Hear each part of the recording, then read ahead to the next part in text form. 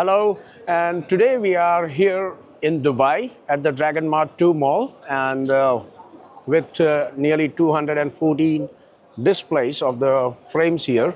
Very good exhibition is going on here, and not only that, but we can see nearly 25 stamp dealers are here as well, covering the Emirates Post, Oman Post, and the dealers with versatility.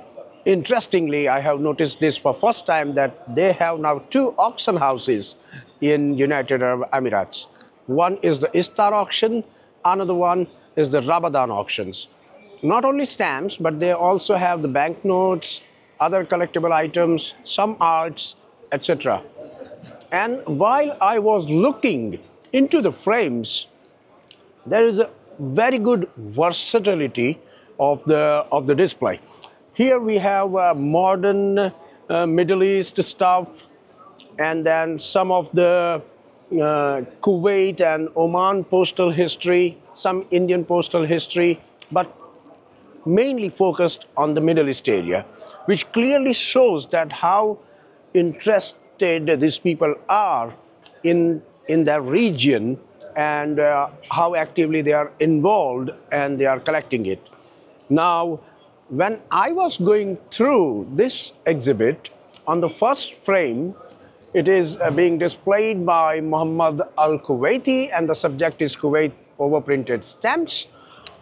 I came to know about this cover because I am very much specialized in the 1929 airmail stamps of India.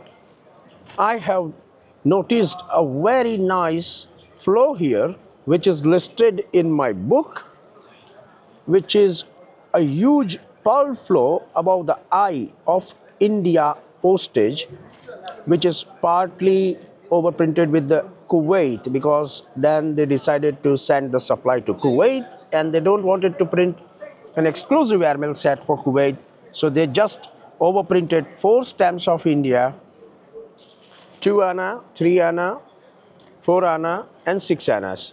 So this one has the 6 anna stamp has the flow on the top of the eye of India, which is a pearl flow, and then there is another pearl flow I have noticed in the last S of the annas.